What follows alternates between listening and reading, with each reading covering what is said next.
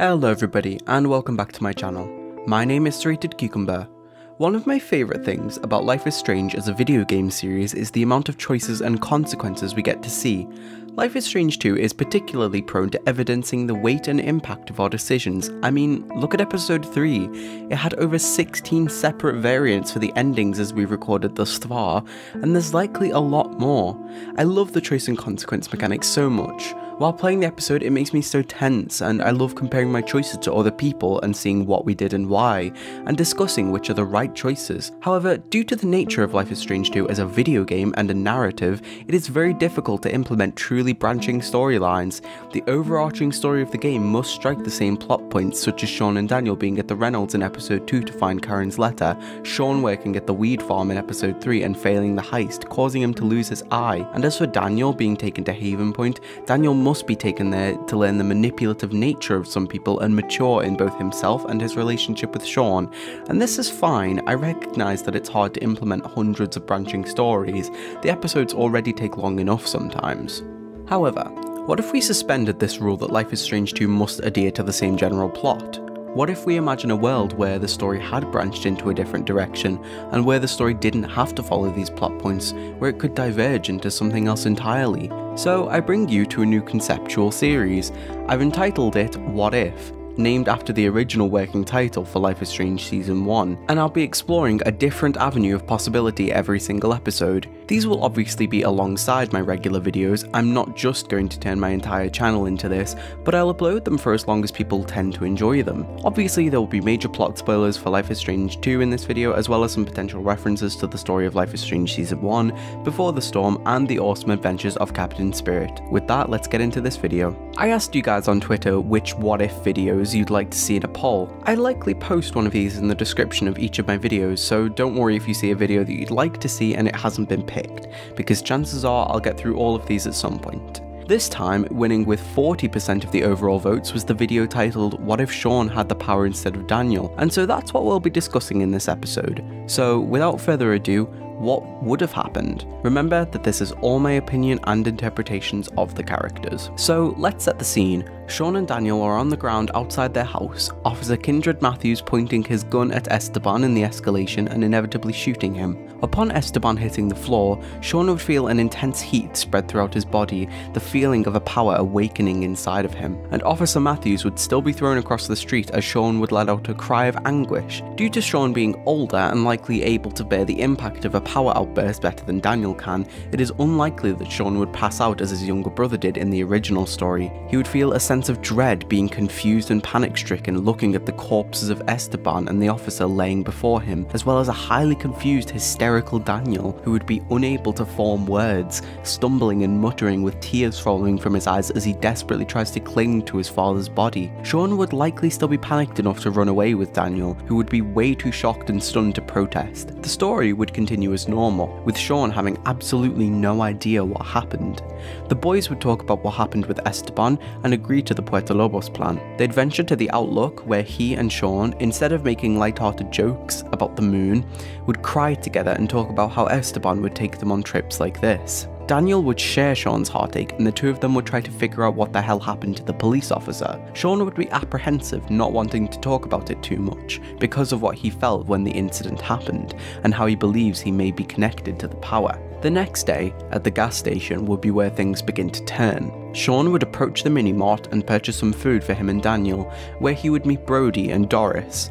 After Hank Stamper arriving back at the gas station, he would confront Sean and Daniel for what he saw in the news. Hank would try to detain them as normal, but instead of him being able to grab and knock Sean over, Sean powers would unexpectedly surface as he is grabbed, with Hank being thrown back about 10 feet onto his back. Sean would again be entirely perplexed, but would begin to understand things a little better and realise that these unexpected outbursts might have supernatural links. It is here that Sean would run away southwards into the woods with Daniel, abandoning Hank. The two would sleep in the rain that night unless they managed to steal from the gas station. Brody would never have come to their aid as he wouldn't have seen the commotion. Mushroom would never have been taken in by the brothers. Sean and Daniel would walk the journey towards Oregon with what money and possessions they have. They would spend a chilly night being soaked as they take shelter under a tree, Sean using his hoodie as a blanket for Daniel and talking with his younger brother about the implications of his power. Gradually, Sean would get Daniel to test the power by drawing out negative emotions and trying to lift things until gradually, he manages to shift leaves and branches with the power.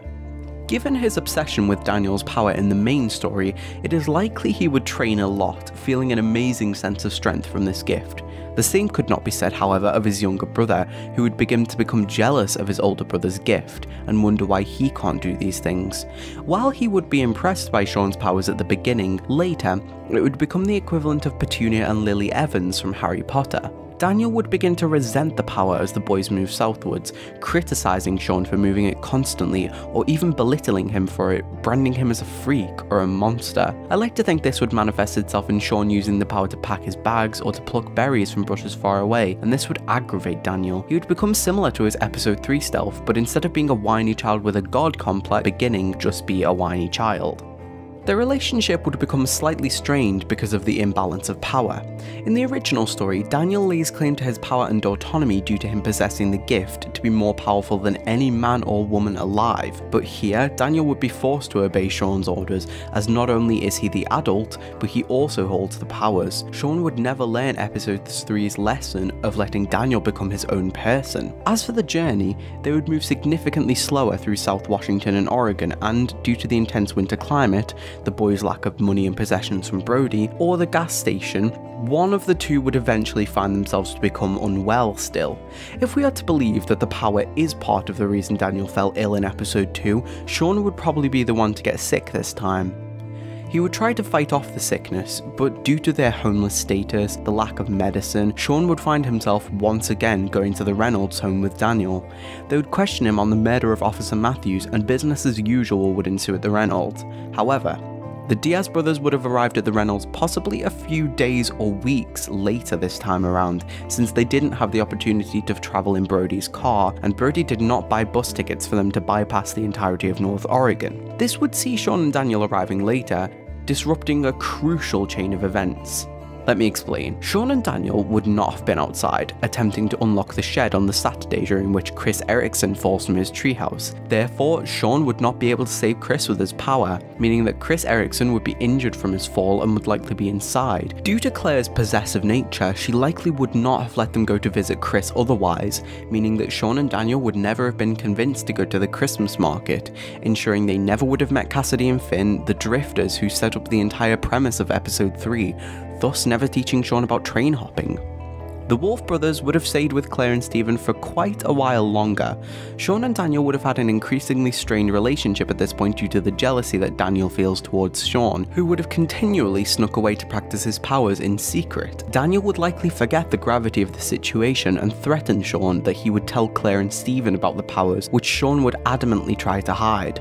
Eventually, there would be an inciting event, which means they must leave their grandparents. I imagine that after so long of feeling trapped in their grandparents and having no friends, becoming bored over the months of no Minecraft or Noah, Daniel would argue with Sean, Claire and Stephen and try to run away.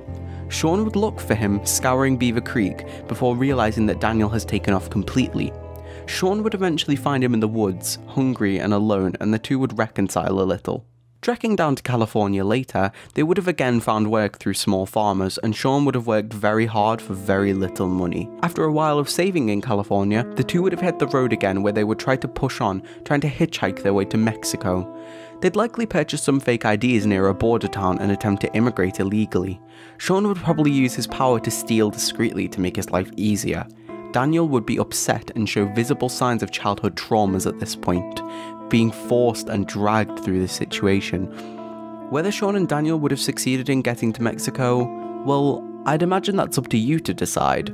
We don't even know if this will happen in the regular game, so who am I to say if they'd managed to achieve this goal in the alternative timeline? Although I'd imagine that due to the lack of money and guidance from the punks and Karen, Sean would have found himself captured and imprisoned eventually, facing trial for the murder of Officer Matthews. Karen would probably attend the trial, but would be helpless as the stupid justice system ever present through Life is Strange 2 wrongly convicts him. But let me know what you think. I want to hear your guys' opinions of how this would have played out. What other kinds of what if videos would you like to see next? Do you think they should be longer, shorter? Do you like these types of videos? Let me know in the comments down below and I'll be down there responding to all of your comments. So far, this video has been really fun to create and there is a huge difference from simply predicting the next episode. It also means that I can continue to produce Life is Strange 2 content as long as the game is complete. I really hope you enjoyed this video. Be sure to give it a like if you did, and remember to keep your cucumber serrated and have a nice day. Bye guys!